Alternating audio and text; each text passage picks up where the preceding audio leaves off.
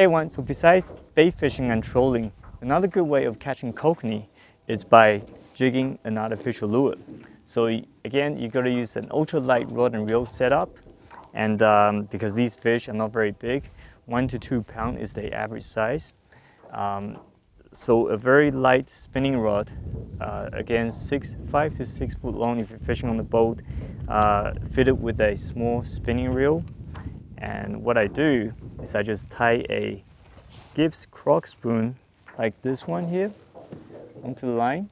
So this is a size 1/16 ounce Gibbs Croc spoon. You can use silver, you can use nickel, you can use copper, you can use gold, anything flashy. The kokanee will like it in the deep water. And what I do is I actually switch the hook from a long shank sidewatch hook to a general purpose steelhead hook. This is a size 4 hook.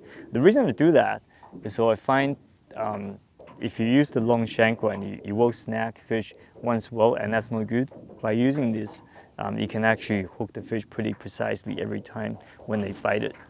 So very, very easy. So you just got to tie this spoon onto the line and drop it down to the bottom.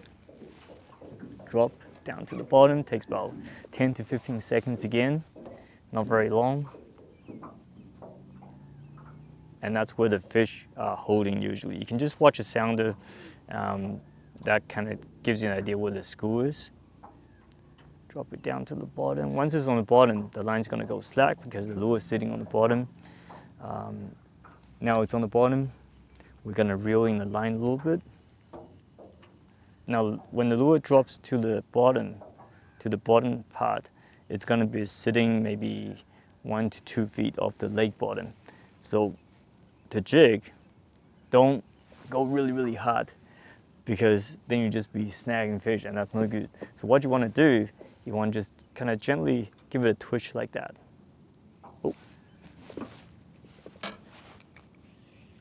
And notice I had a bait on this rod. This is a baited rod. There's a shrimp on it.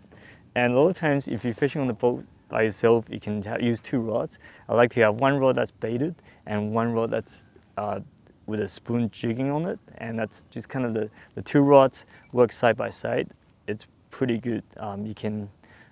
The jigged spoon will attract the fish into the area, and then a lot of times the fish will grab the bait as well. But we have a school of fish going by right now. You just kind of twist the spoon like that, very lightly. You don't, oh, there's a fish. Ha! There. That didn't take very long, eh? And there's the kokanee, and we have a kokanee in the net.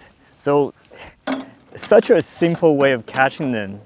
If you have kids getting to fishing and they're not very patient, you can just give them this rod, drop the lure to the bottom, and just ask them to jig away if they don't want to sit still. And quite often you get a pretty good surprise like this. Here we have a nice kokanee. We're going to keep this one, so I'm not too worried about keeping out of the water. So here's a nice kokanee, around probably just less than a pound. Good for eating.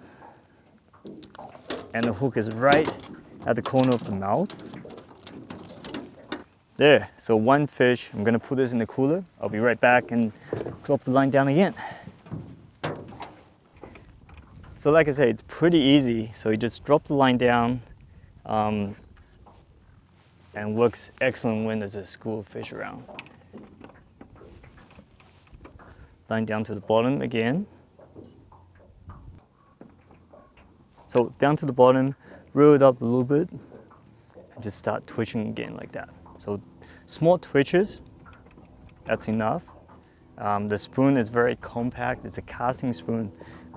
So when you lift it up like that, and when it drops, it's gonna flutter down like so, and that's how it attracts the fish. And most of the bites will come when the spoon is dropping down. So don't drop your rod down too fast, because you want to stay connected to that fishing lure.